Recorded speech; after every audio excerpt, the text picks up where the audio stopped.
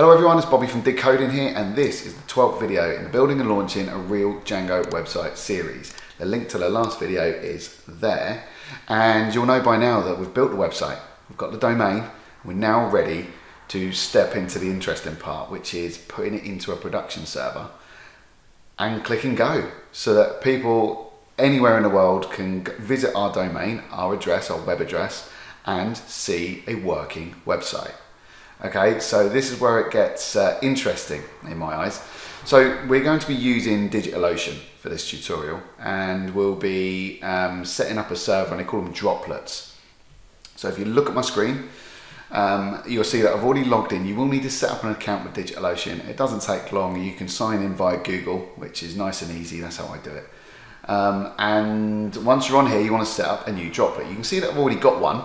I'm not going to stick this project on that droplet. I'm going to stick it on a new droplet, and if later on in this tutorial I decide to put the user app onto a different server, we can actually put it on a different droplet, and that will demonstrate that you can actually do that by putting one project or a module of your project on one server, and you can then take another module from your project and put it on another server and break it down, and then render those projects in the way of subdomains. Probably doesn't make much sense, but as we get through the tutorial, you will see what I'm talking about. So let's go and set up a brand new droplet.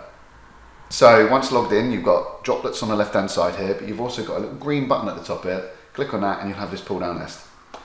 I will be blurring quite a lot of this out during these tutorials because I'll be doing a lot of work on the droplets and configuring them. This DidCoding and diddemo.com will both be websites that you can visit, and I don't really want the IP addresses and API keys and things like that to be in the World Wide Web.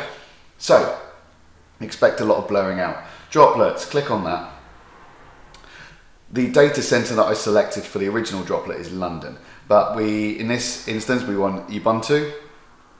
We will have a basic plan. Now it defaults to £48 a month or $48 a month. I'm just going with a cheap and cheerful. We don't need anything.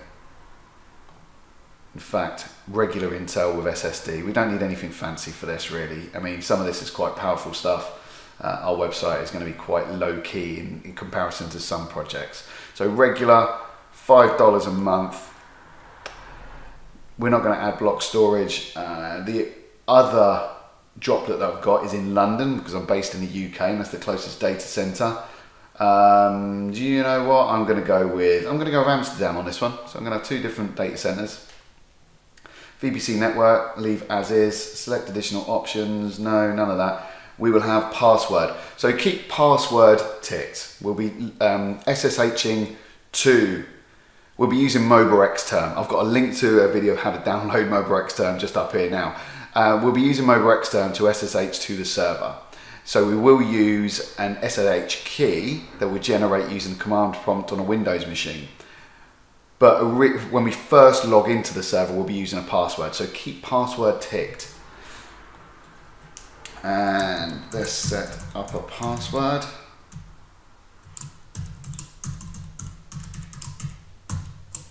There we are. Finalize and create how many droplets deployed. Choose your host name. That's fine. Add tags. Do we want to have a backup? Yeah, why not? We'll have a backup. It's $1 a month. Create a droplet. And that's all there is to it. In terms of creating a droplet, that's all you've got to do. Okay, right. So we've now got the two droplets. So the main project, the whole project that we're going through now, we'll put in the London data center, which is this one here. And when we break the project down, we'll put the other bit into the Amsterdam data center. We don't need to select this. We need to go back into create. And we now need to click on domains and DNS. Enter the domain name. So this all depends on what you've bought. In our case, it's diddemo.com. And add it to, select add a domain. Yeah, add domain. There we have it. So diddemo.com is in didcoding.com. Hang on. Hold the phone. That's because did-coding is the project. That's fine. It's absolutely fine. Right, so let's go into diddemo.com. So if you're back into your dashboard, you can see the domains is here. So I've got didcoding.com, which is my main website, and diddemo.com here. If you do go to didcoding.com, it's just a coming soon page. I haven't done anything with it yet. I'm building it. So diddemo.com, when you configure it, it already has some name servers, okay?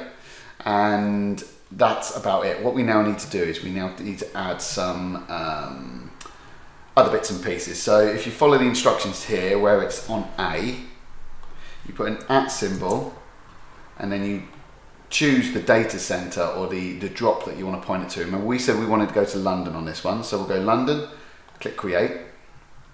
Then you do another one where you go www. And then select London. Okay, so we've got those two. Now what we want to do is set up our MX servers. MX servers are for emails. So that's how you handle emails and servers. And you can do them manually, but with Gmail and DigitalOcean, you actually just have a button here that you can put add Gmail MX servers. And there you go, they're all of the MX servers that you're going to need for Gmail. But what you'll need to do is, now need to go to the admin.google.com, and you'll need to get, when setting that up, you need to get a text string that they give you to add a text link into your server, a TXT file. So we'll do that, we'll do that in this tutorial. Excuse me, and I think that's it. No, we now need to go back into iPage. So I used iPage to set up as a registrar to set up my domain. So we now need to point the name servers from iPage over to DigitalOcean. So if you click DNS and name servers on the left hand side here in iPage, it will take you to the DNS and name servers. Now it comes with two, it's got NS35 and NS36. To point these name servers at DigitalOcean, you need to have three, and three are NS1, NS2, and NS3. So we'll edit, so it's ns1.digitalocean.com, NS2, NS3. So edit ns1.digitalocean.com. I'm going to copy that across. Submit the change, edit. So his name, NS is name server. Submit that change, and lastly we want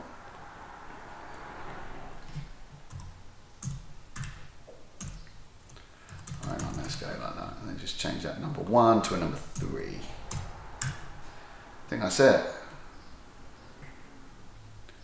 Oh, typical, right. Plonker, right. Sorry, I get ahead of myself sometimes. You've probably noticed that. Add a name server. You don't want to edit the one you've just changed. And you want to change this one too. 3.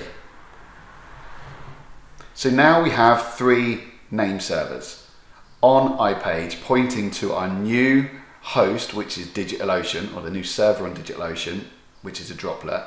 And it's NS1, NS2, and NS3. So if we go back to DigitalOcean there, everything's done. We've already got the name servers here on DigitalOcean. We've got 2 A's there. Right, okay, so we've got didcoding.com, which directs to the IP address of the server. And then we've got all of the MX servers that are configured just by clicking that one little button in DigitalOcean, which is very handy actually. And now what we need to do, we need to go into admin.google, and we need to set everything up. So we need to verify the domain. So if we go and click on verify domain, welcome to admin console, verify.demo.com. So if you click on verify, it will say this will take nearly 60 minutes, and it probably will. So we won't go, we'll just do what we need to do, and then we'll just call it a day on this tutorial, but it does work. Before you can start using Google Workspace, we need to do a quick check to make sure that you own the domain diddemo.com. Text verification is the method that will be used. Click continue. Okay, so let's add a verification, let's add your verification codes. So it comes up with a text string here, which is a text record that we need to have in our server. So if we copy that,